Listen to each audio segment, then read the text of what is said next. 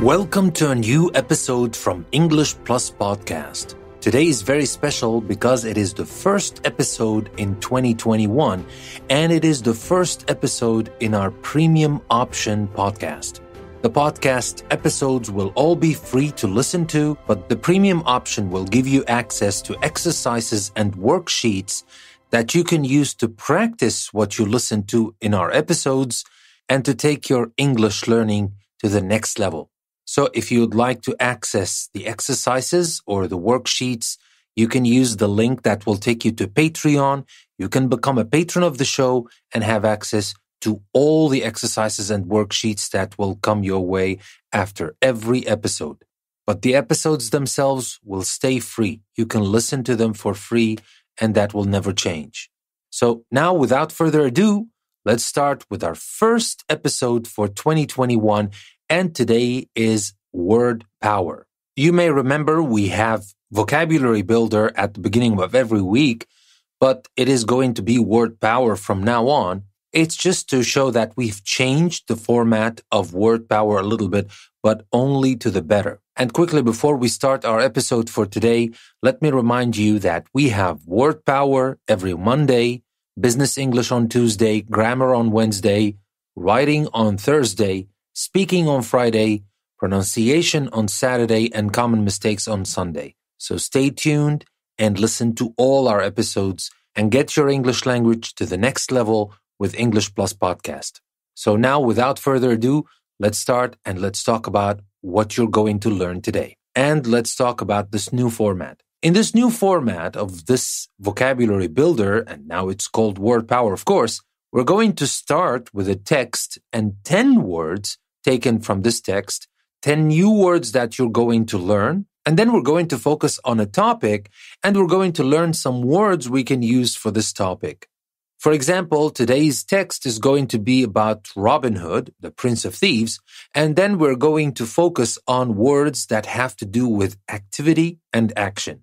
And finally, before we finish the word power, we're going to talk about something that might look a little bit technical to you or too linguistic, let's say, but actually it is very useful to learn. And that is when we focus on words that have roots, prefixes, and suffixes. And we learn these roots, prefixes, and suffixes to help us understand even more words when we can see those prefixes, suffixes, or roots. But let me not talk a lot about that, and let's start right away with Robin Hood, the Prince of Thieves. And I will leave it to Ben to read the text. Then I will talk about the words that we're going to focus on. Robin Hood, Prince of Thieves.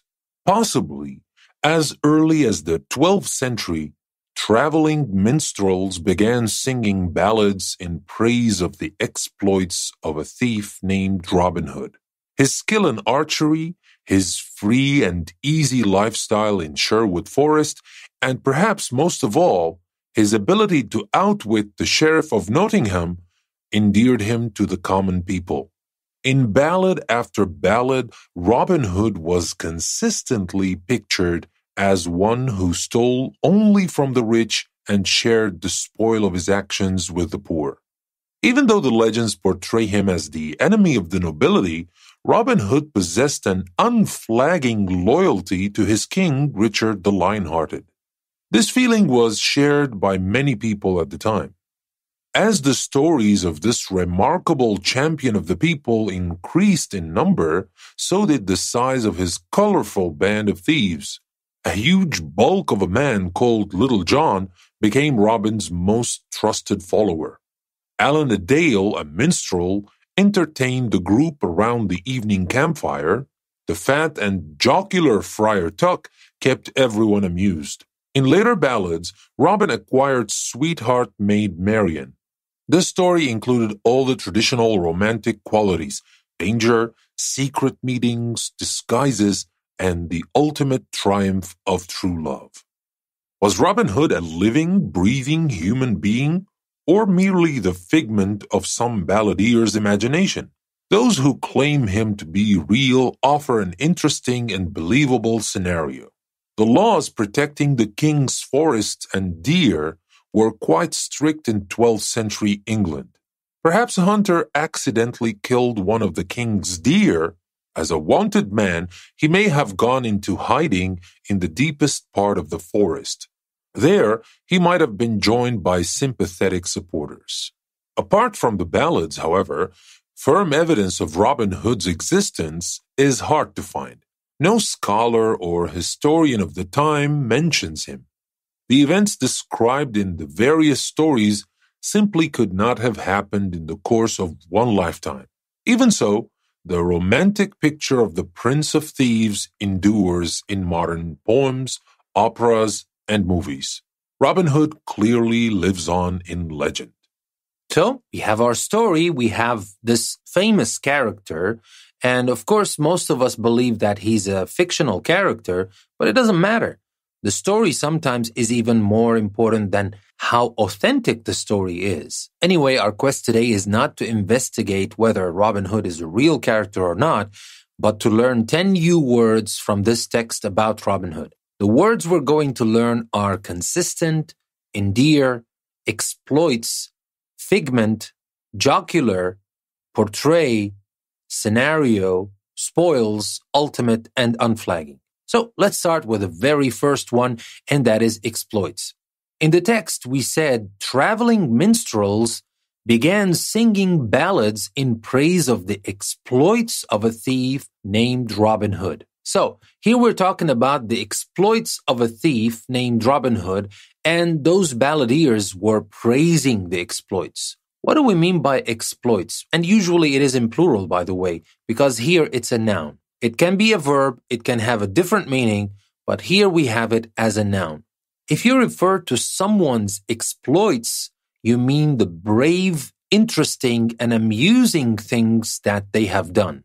So if you look back at this sentence, we can find a clue to that as well when we say that balladeers praised the exploits. So here we're talking about something to be praised. Always look for those little context clues that can make the meaning of words a lot easier. But let me not forget, let's talk about the spelling of exploit. Exploit is spelled E-X-P-L-O-I-T. And now let's move on to talk about the next word, endear. E-N-D-E-A-R, endear. Now, in the text, we said that his skill in archery, his free and easy lifestyle in Sherwood Forest, and perhaps most of all, his ability to outwit the Sheriff of Nottingham endeared him to the common people. Now, all of these things endeared him to the common people. What does that mean? If something endears you to someone, or if you endear yourself to them, you become popular with them and well-liked by them. And that's exactly what happened to Robin Hood. Everybody liked Robin Hood. He made himself popular, or he became popular. All these things endeared him to the common people. So that was our second word. And now for our next word, consistent. In the text, we said Robin Hood was consistently pictured as one who stole only from the rich and shared the spoils of his actions with the poor. Actually, here we have two words I would like to talk about. Consistent and spoils. Let's start with consistent. C-O-N-S-I-S-T-E-N-T. Let's take a look at the sentence. Robin Hood was pictured as one who stole from the rich and gave to the poor, or shared the spoils with the poor. But here, it was not only that he was pictured, he was consistently pictured, as if the picture never changes. It was always done in the same way. Someone who is consistent always behaves in the same way, has the same attitudes towards people or things, or achieves the same level of success in things. And we can say that about things as well. He was consistently pictured, always in the same way. So that is about consistent. What about the second word in the same sentence? Spoils. S-P-O-I-L-S. Now, he shared the spoils of his actions with the poor.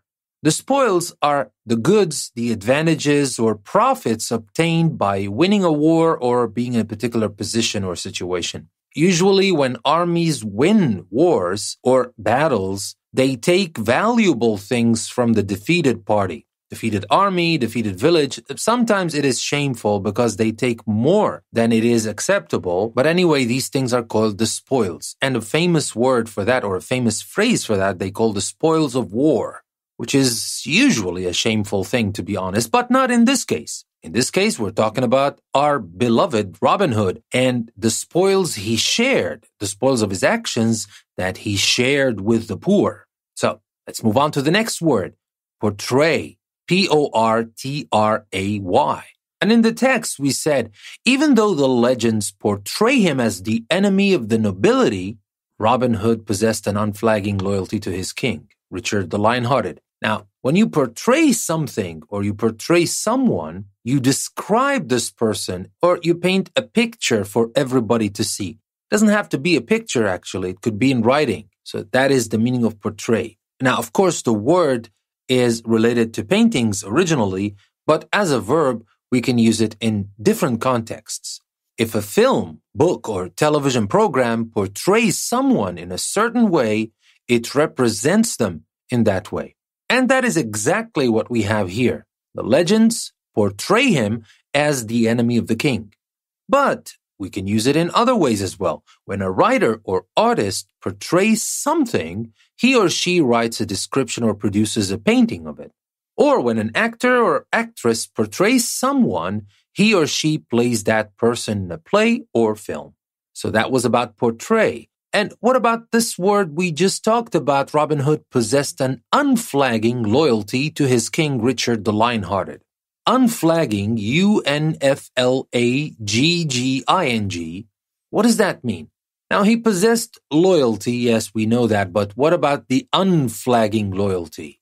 Now, the word tells you that was not going to change no matter what. It's not going to become even less. If you describe something such as support, effort, or enthusiasm as unflagging, you mean that it does not stop or get less as time passes. And that is our loyalty, or that is actually Robin Hood's loyalty to his king, Richard the Lion-Hearted. It was unflagging. It never changed. It never got less as time passed. And now to the next word, jocular. When we talked about Robin Hood's companions or associates, we talked about Little John, Allen a Dale, and we talked about Friar Tuck. And when we talked about Friar Tuck, we said the fat and jocular Friar Tuck kept everyone amused. You can say right away that this is a positive word.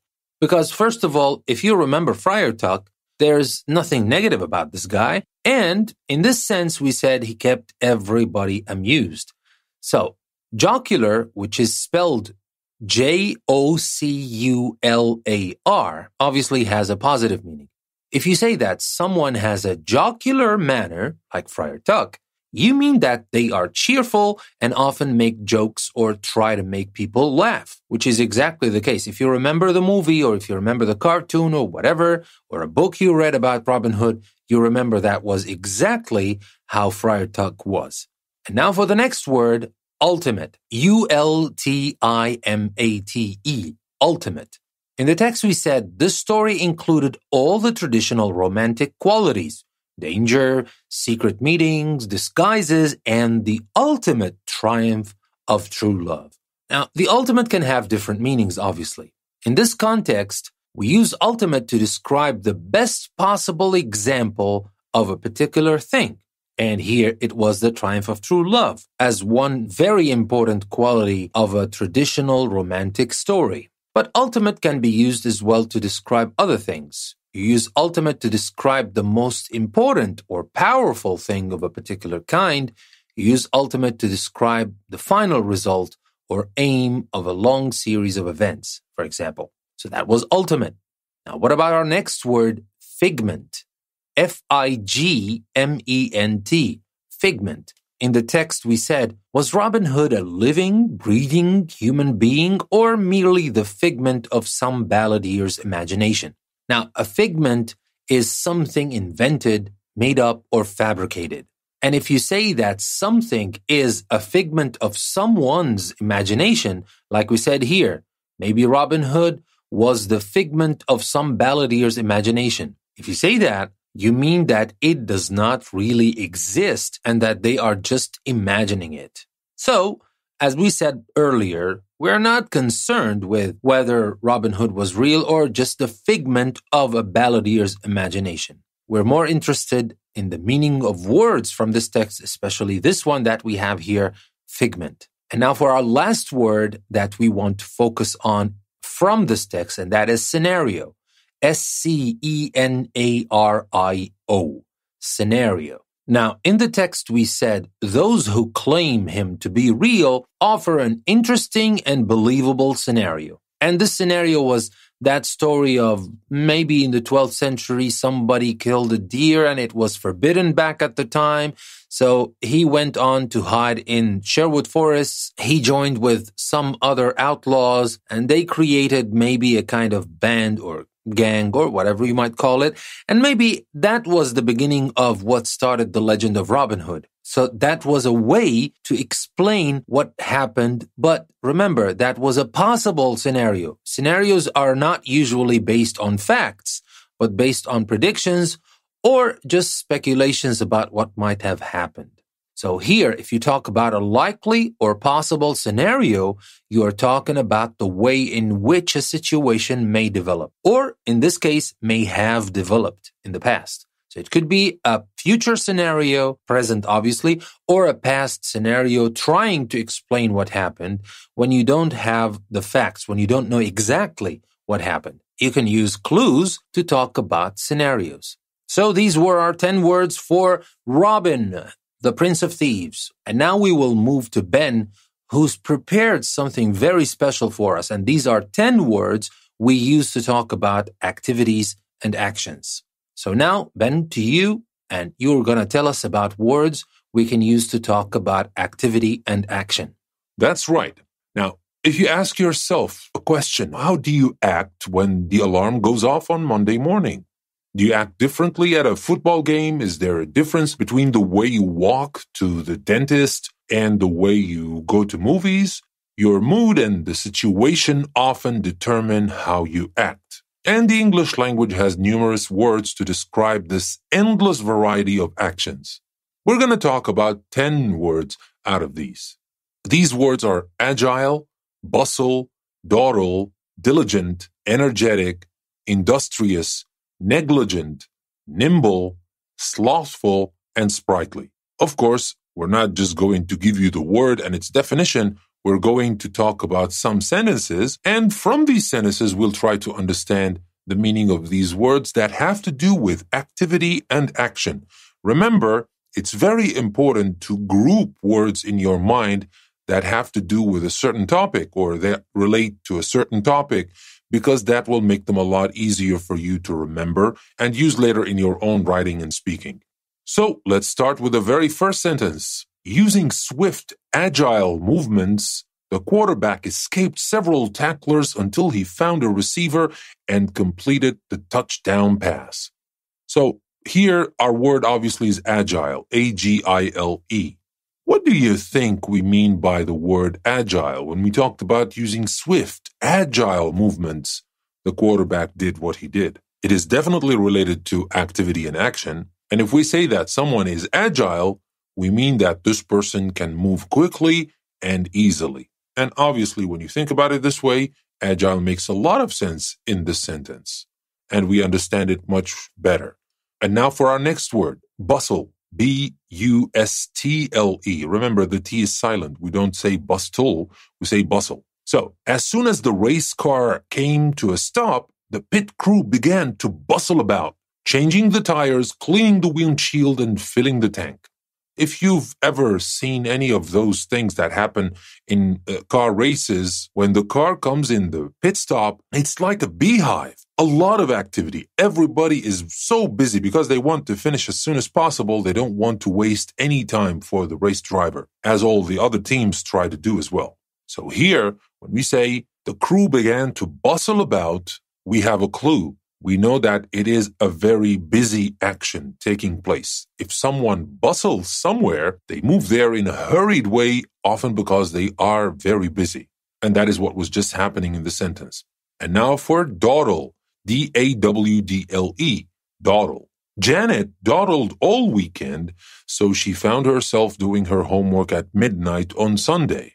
Well, if you do nothing all weekend, you will find yourself with all the good stuff, the homework, to do at midnight on Sunday, which is not a very good thing you would want to stay up for on Sunday. So what do you think, dawdle? Maybe we talked first about some actions, some swift action, fast, but here we're talking about just the opposite.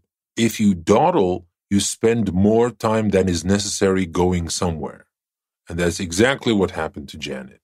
So that was dawdle. Now the next word is diligent.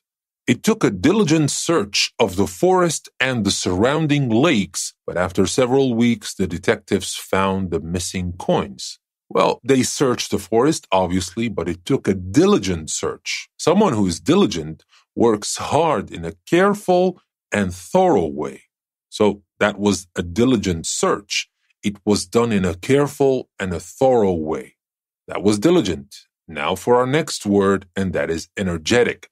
Even though the play was presented 4 times in 2 days, the actor gave an energetic performance and thrilled the audience. Well, obviously, we're talking about energetic, something that comes from a lot of energy. And by the way, before I talk about that, let me not forget, I just missed diligent, D-I-L-I-G-E-N-T, diligent. And energetic is E-N-E-R-G-E-T-I-C, energetic.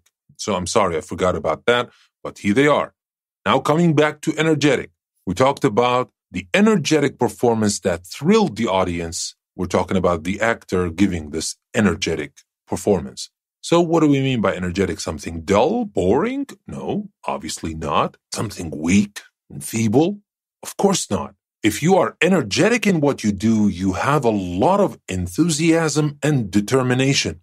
And that is very important for performances given by actors because that is what gives life to this performance, obviously. Now, can you imagine an actor going to stage or even on TV, just looking like he or she has just memorized a couple of lines and they just can't wait to say them and go home? How dull, how boring that can be. But not in our case.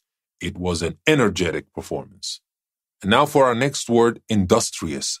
And industrious is spelled I-N-D-U-S-T-R-I-O-U-S. Industrious. Now, the parade is only 3 days away. If the class is to complete its float in time, it will need a group of industrious students. So we're not talking about lazy people here. We're talking about industrious students because we don't have a lot of time. We need industrious students to achieve that. So obviously, when you describe someone as industrious, you mean they work very hard. And that's what we need. We need students who work very hard. Industrious students. And now for our next word, negligent. N-E-G-L-I-G-E-N-T. Negligent. Phil forgot to test the lights before the performance. This one negligent act ruined one of the best scenes in the play. So, maybe we're talking about something he forgot. But to neglect something or to be negligent, that's the adjective obviously, is different. It's not just to forget about something. If someone in a position of responsibility is negligent, they do not do something which they ought to do. And to call someone as a negligent person, we're talking about a person who has this kind of forgetfulness as a habit, which is not a very good thing because it can ruin a lot of things, just like the act here in the play, which was supposed to be the best scene in the play, but this one negligent act ruined one of the best scenes in the play. Now let's move to the next word. Practicing the scales on a piano does not make beautiful music. It does, however, develop the nimble fingers a piano player needs to perform difficult pieces. The word here is nimble, N-I-M-B-L-E. We're talking about nimble fingers. What does that mean? Are we talking about lazy fingers? Are we talking about awkward? No, we're talking about practice. And we're talking about practicing scales, which might not sound exactly the way you imagine they would sound, or they're not as fun, but they're definitely a way to make you faster and to help you develop those nimble fingers. Now, someone who is nimble is able to move their fingers, hands, or legs quickly and easily. And that's exactly what you need when you want to play the piano. We can also use nimble for the mind. If you say that someone has a nimble mind, you mean they are clever and can think very quickly. So that was for nimble. Now let's move on to talk about the next word. It was noon, and Jake still sat around in his robe and slippers while we got the house ready for our guest. His slothful behavior was beginning to get on everyone's nerves. So obviously, we're not talking about something good. We're not praising Jake for doing what he did. We're talking about something bad. We're talking about a kind of behavior that is not going to endear you to anybody. Remember, endear. So, slothful is our word. S-L-O-T-H-F-U-L, slothful. Someone who is slothful, like in the case of Jake here, is lazy and unwilling to make an effort to work. And that is slothful. And now for our last word.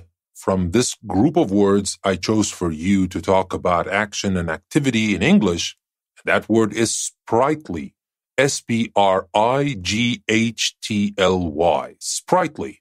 It comes as no surprise that Marta was made captain of the cheerleading squad. Her sprightly behavior and team loyalty are truly inspiring. So here, maybe we're just talking about the opposite of what Jake was like in the sentence before. Slothful, sprightly, different. We're talking about her. Marta was chosen to be the captain of the cheerleading squad. So we're talking about a person who's energetic. We're talking about her sprightly behavior. So do you think sprightly has to do with being dull or motionless or even foolish? No. Sprightly is just the opposite. A sprightly person is lively and active. And that was exactly what Marta was like. And that is exactly what is needed for a captain of the cheerleading squad. You don't want a boring person, a dull, motionless person. You need a sprightly person for this job. So these were the 10 words I wanted to share with you about action and activity in English.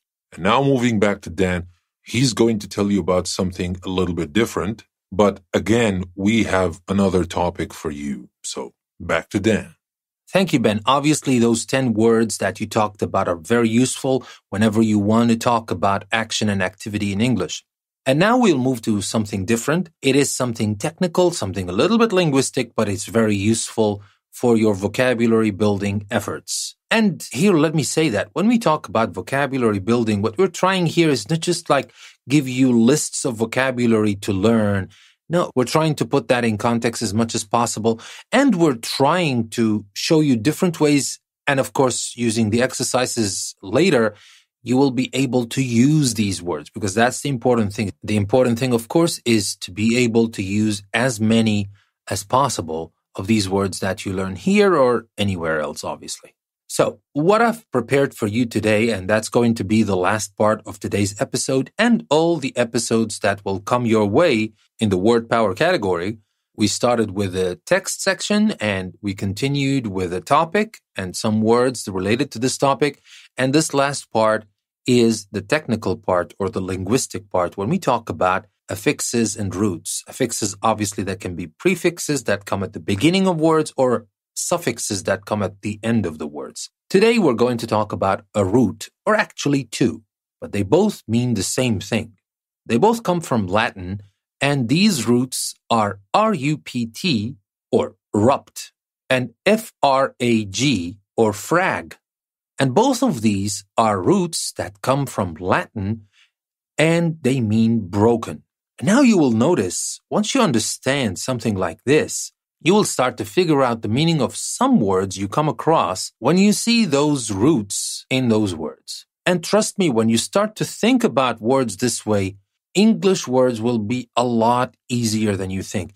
You will guess a lot of words that you haven't heard of before, and 90% of the times you will be correct. But first, let's learn these roots.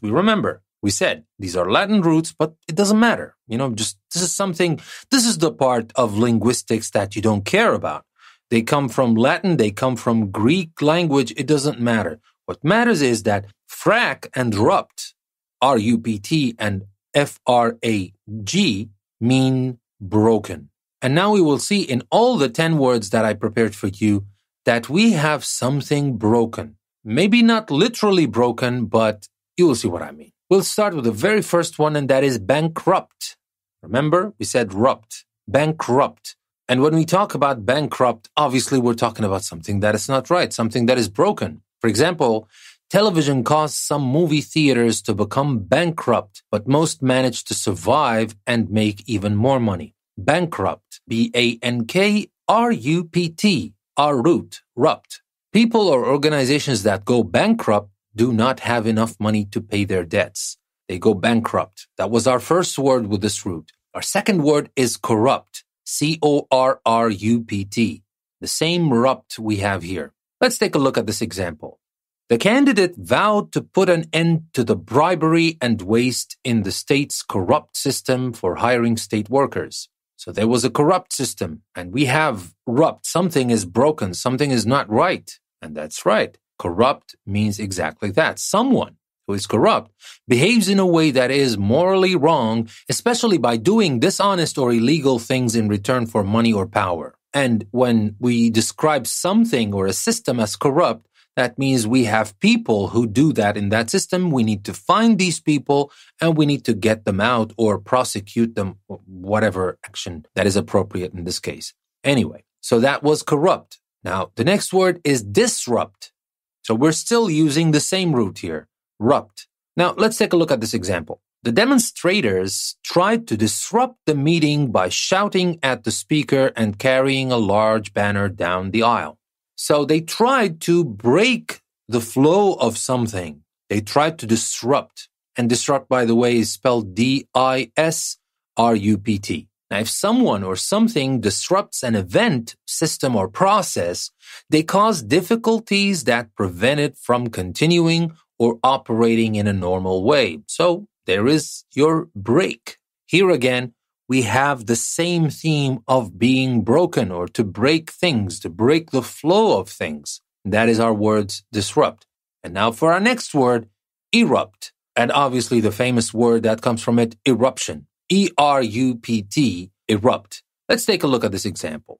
Visitors tried to gather near the geyser to view its hourly eruption, but the park ranger made them keep back to avoid injury from its hot steam. Erupt, most famously for a volcano. When a volcano erupts, it throws out a lot of hot, melted rock called lava, as well as ash and steam. So we're talking about some kind of breaking here. And now we will move to the other root, and that is frag. But it might not always be frag, F-R-A-G. It could be C as well, but it means just the same. And our word here is fracture, F-R-A-C-T-U-R-E, fracture. Let's take a look at this example. The X-ray showed I suffered a fracture in my left arm, but the cast should help the bone grow together after about 6 weeks. We're talking about fracture here. A fracture is a slight crack or break in something, especially a bone. That is exactly the meaning of the root, fracture. And now for the next word I have for you, and that is fragile. F-R-A-G, that is our frag here, and I-L-E, fragile. Now, let's take a look at this example. The shopkeeper kept the fragile antique vase in a locked case. The slightest bump could cause it to shatter. Now, when we talk about fragile, maybe we're not talking about something that is broken, but something that can be broken easily. So something that is fragile is easily broken or damaged. But fragile is a versatile word. We can use it for different contexts as well. And to be honest, I find these contexts interesting, so I will mention a couple of those. If you describe a situation as fragile, you mean that it is weak or uncertain and unlikely to be able to resist strong pressure or attack. So maybe it's not just things. They can be situations as well. Or we can use them to talk about people. If someone feels fragile, they feel weak.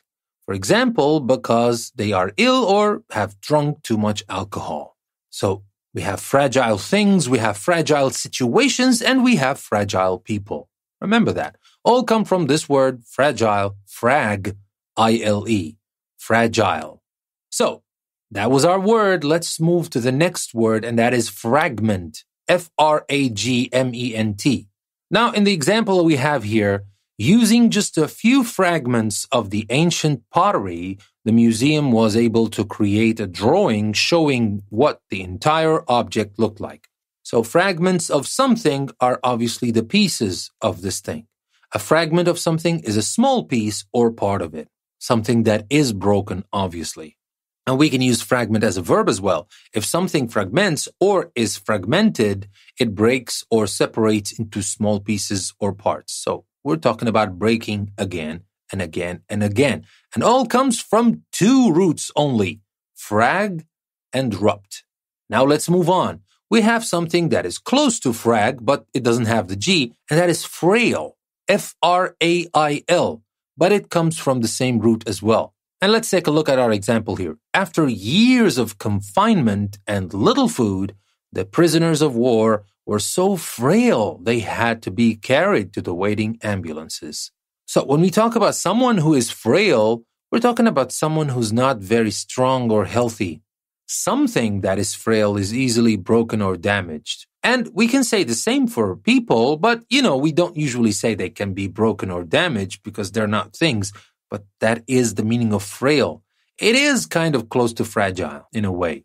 So that was frail as well and is also related to broken. And now for our next word, infringe. I-N-F-R-I-N-G-E.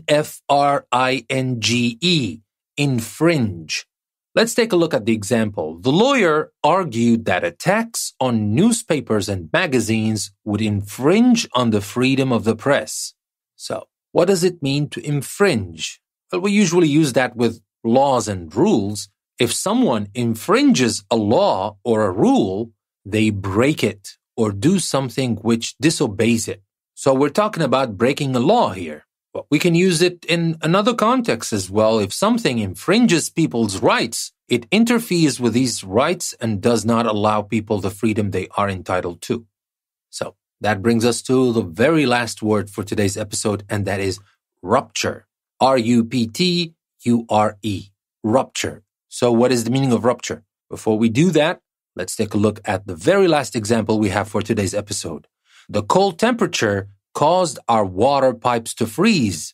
If they don't thaw soon, the ice will rupture them and damage the house. It will break them apart in pieces. Well, rupture is not a beautiful scene to look at. Anyway, that was a rupture. A rupture is a severe injury in which an internal part of your body tears or bursts open, especially the part between the bowels and the abdomen. Well, obviously, this is not a very beautiful image to imagine, but a rupture happens like that. In our sentence, we said that the pipes will rupture. The ice will rupture the pipes and damage the house. And that is what the meaning of rupture. It usually comes from the inside. Now, the ice inside the pipe will rupture the pipes. So these are all the words we have for you for today. Ben and I would like to thank you very much for sticking around. And remember, all these words are very useful for you to learn. And remember, we have two topics and we have a story, so we have context. And that is very important to learn vocabulary. Put the words you want to learn in context. Even if you want to learn from other sources, if you want to read on your own, if you want to look up words in the dictionary, the most important thing when you want to learn vocabulary is to try and put those words in context. Group the words together in topics like we're doing here. That will help you learn a lot faster and will help you remember the words. And more importantly, it will help you make these words part of your active vocabulary bank. The words you use, not only the words you understand, the words you use in your speaking and writing. Don't forget that you can find the transcript of this episode in the link I will provide in the description. And you will find in the description as well a link to Patreon, where you can find the exercises and the PDF worksheet full with the crossword puzzle, the word searches, the multiple choice, and a lot of other activities, a lot of other useful activities. And that is, of course, part of the premium option. If you would like to get all these activities, become a patron of English Plus Podcast and get all the good stuff that come with our daily episodes. This is Danny, your host, saying thank you very much for listening to another episode from English Plus Podcast, and I will see you next time.